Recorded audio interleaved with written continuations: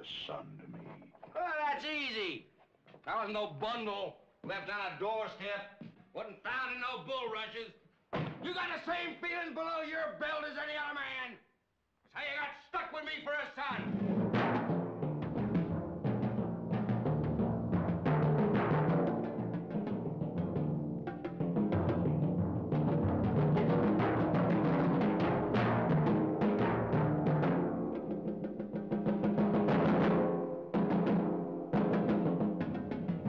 Turned you sour on me, not that I give a damn.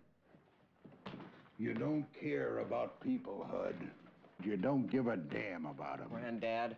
You live just for yourself. And that makes you not fit to live with.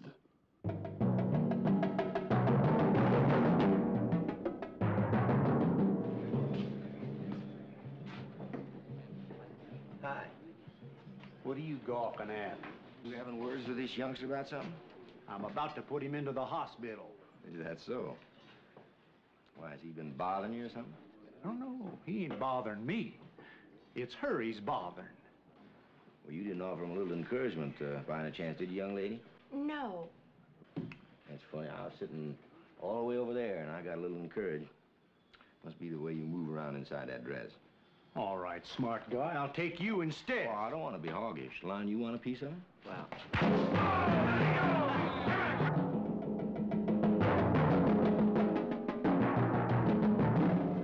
Did you ever ask?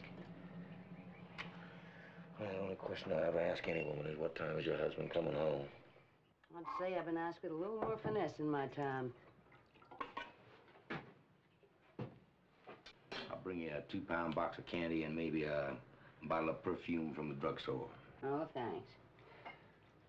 I've done my time with one cold-blooded bastard. I'm not looking for another. It's too late, honey. You already found him.